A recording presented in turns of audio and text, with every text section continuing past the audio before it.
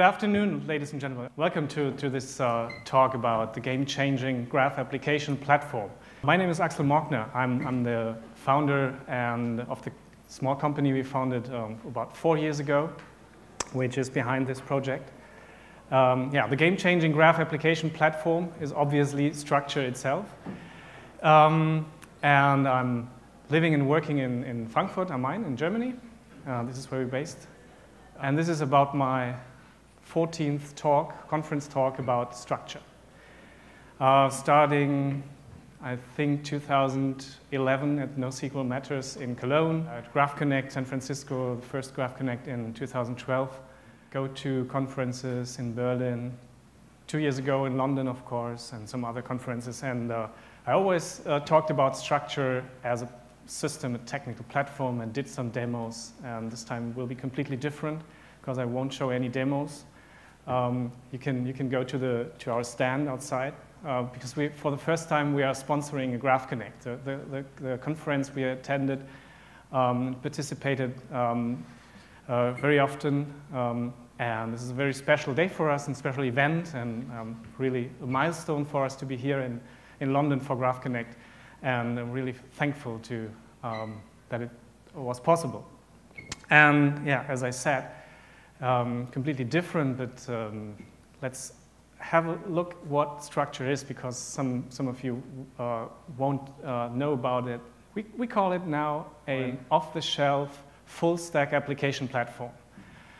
So what does that mean? That means that off-the-shelf, it's a system you can just install and run like the Neo4j server itself, very similar technology. And full-stack means that you don't need anything else to create web or mobile applications.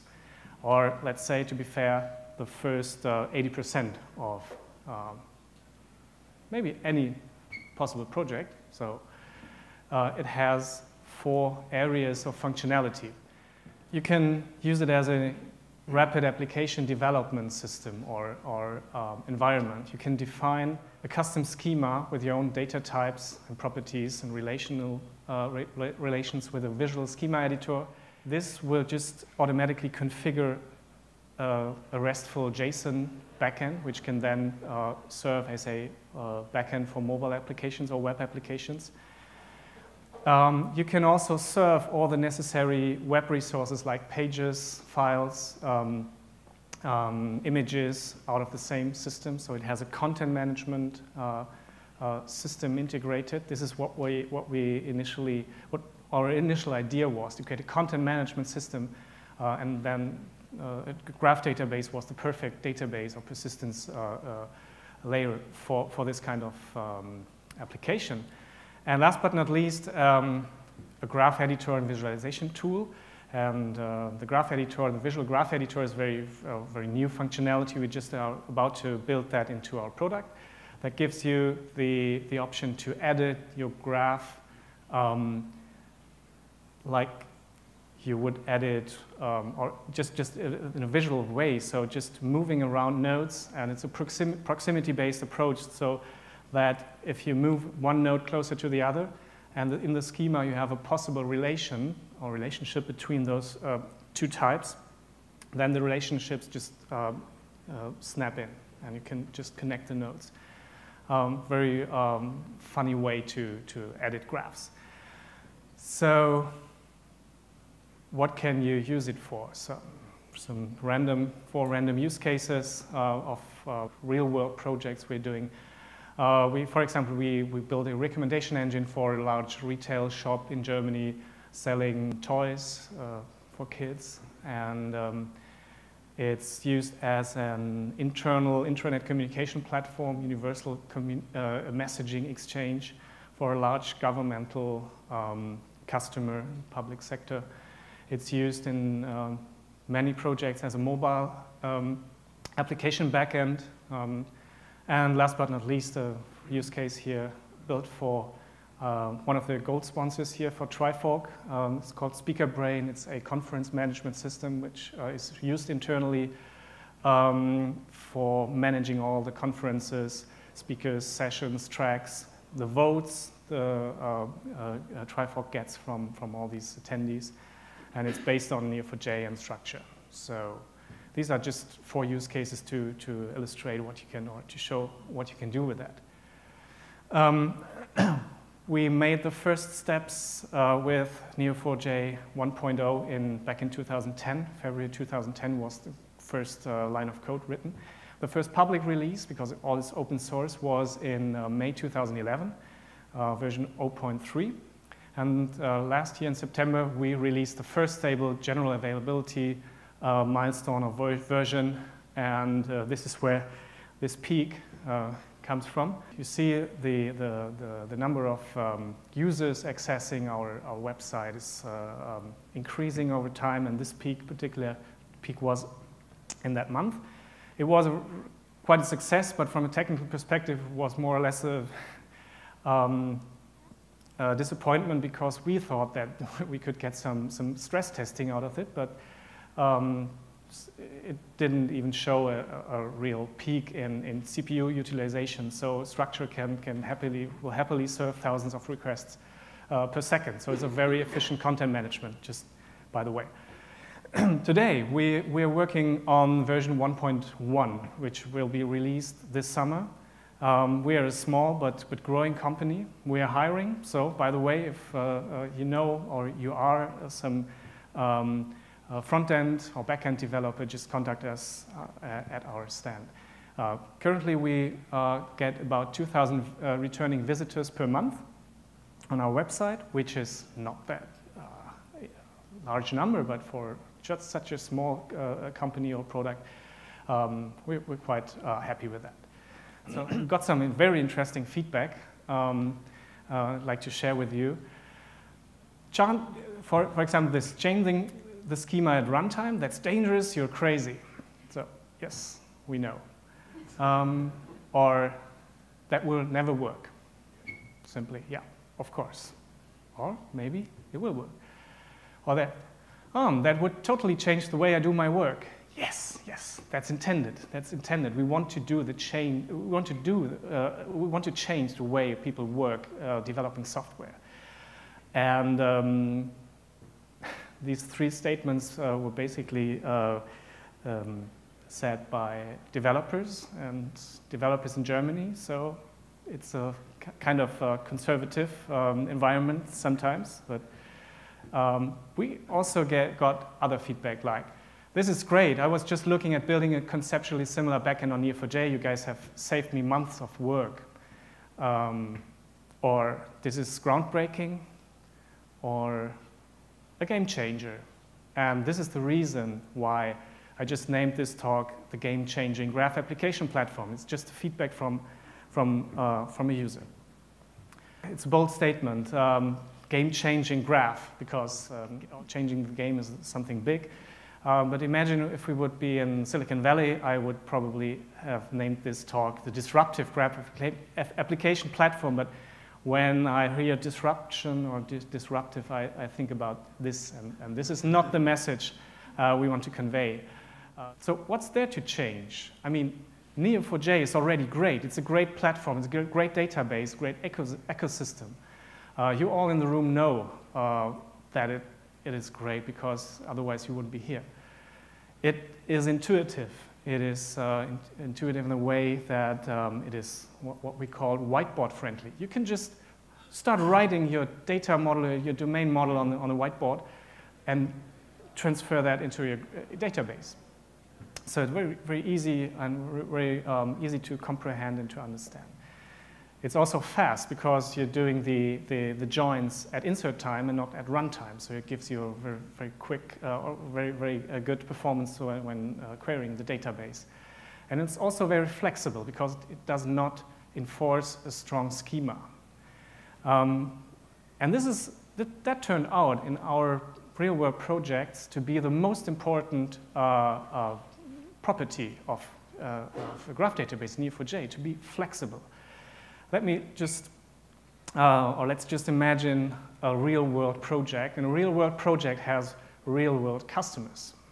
So a real-world customer or real-world project starts with an initial idea and briefing. So let's imagine the customer wants to have a car. So everyone can build cars, no problem. We make an offer for building a car, and of course we love our job. We build a car, we deliver a car, we deliver a special car. It has some nice features, very environmentally friendly, and it's a fast car. And the customer is very happy, and after the first milestone, thinks, okay, they can build a car. Maybe they can also build a plane, because, I mean, we are in the project and we're spending a lot of money, so the customer changes the requirements a little bit, and okay, you say, we'll build a plane. Okay, we can build a plane. So you build a plane, a great plane, big plane, fast, and many seats. But maybe the plane was a little bit too big, so in the next project phase, the budget is consumed. So the customer says, okay, I understand, we can only make small steps, so a small plane is okay, or I'm happy with this plane, but that's just one tiny little requirement. Could this plane perhaps fly into space? So, okay, and there you are as a developer. So it's a typical situation. Over the lifetime of the project, the requirements still change very much, and they increase over time. But finally, you give up and say, okay, let's build a space shuttle. It can fly into space, and it's even reusable. But that's not the end of the story, because after a certain time in the project, the customer has learned about the possibilities of the technology, and now what they really want, what they finally want, is the Death Star of applications. So what do? I mean, that's difficult to handle. It's difficult to handle if you don't have a flexible platform, a flexible system, and this is the solution. And we all know from our days when we were young, or even today, we need a system where where you have pieces you can put together to build anything. And this is an analogy. Of course, it is limited. We don't doing toy projects. We're doing real world projects that are in production since 4 years.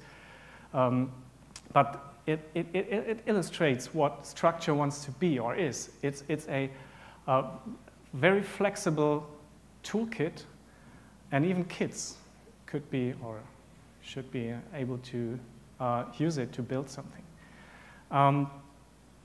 So flexibility, what does it mean? It means that we can make the round trip for change requests much shorter than in traditional ways of software development. So we can, instead of days or weeks, process change requests in minutes or hours. We get instant feedback on modifications. One other secret behind that is that the whole system or the whole development project is manageable by a single person. So that reduces communication between different or large project team. You can adapt that, most solutions, to many other use cases. You can reuse things, and it's very open and highly integratable, so you can interact with different things.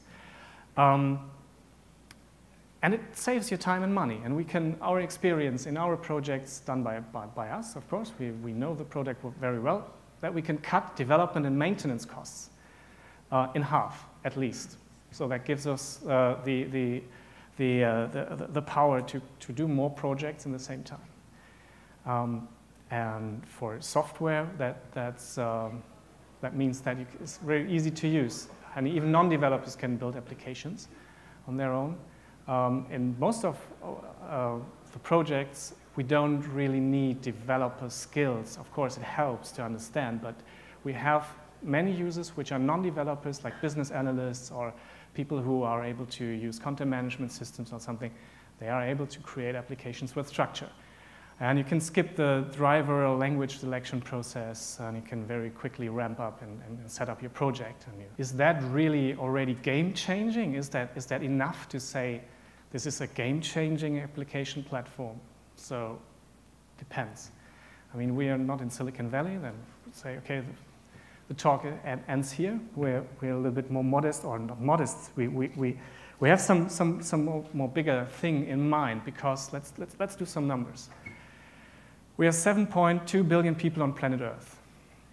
We have about 3 billion people have access to internet or technology and education to use the internet. Could be more, of course, but yeah, that's the number. And guess how many developers, software developers are in the world, worldwide? Just rough number. What do you think? 10 million? Yeah. So the IDC says there are about 18.5 million software developers worldwide. That's less than 1% of the people who can access the internet or have access to this technology. And thereof, there are, I don't know if you can distinguish or see it, thereof, that's a Stack Overflow excerpt from the Stack Overflow Developer Survey 2015. Thereof, we have about 32% are full-stack web developers, but only 10% are back-end developers. And enterprise-level service developers are just about 3%. So just a fraction of them are able to create applications based on any database. So this is what we want to change with Structr.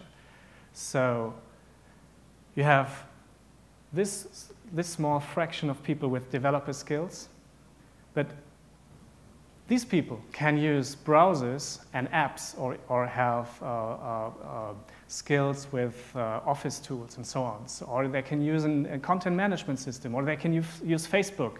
They can log in somewhere, edit some things, and if the user interface is good enough, they can use these tools. And we have that many people who are born creative, because each child is born creative. I mean, every one of you who has kids knows that. So this is what we want to change with Structr long term. And I know it's a big task. So we start small. We start in our own community and family. And so my criterion for success are my own kids. So this is my 6-year-old daughter. She's using the new graph editor in Structr, and she can create and manage and edit graphs. She's using a database. She literally created our family graphs, just herself, her brother, her parents, grandparents, and started to add friends and so on. And the next step is to teach her how to create a web application or a mobile application. I mean, her older brother is 9 years old. He can help her. So this is what we want to change. We want to make technology much more accessible to people who are not necessarily developers. So to just close this gap between the graph technology and graph databases, which are a really good model or good things to model your domain and to create applications for people who want to do that. Okay, thank you. That's all.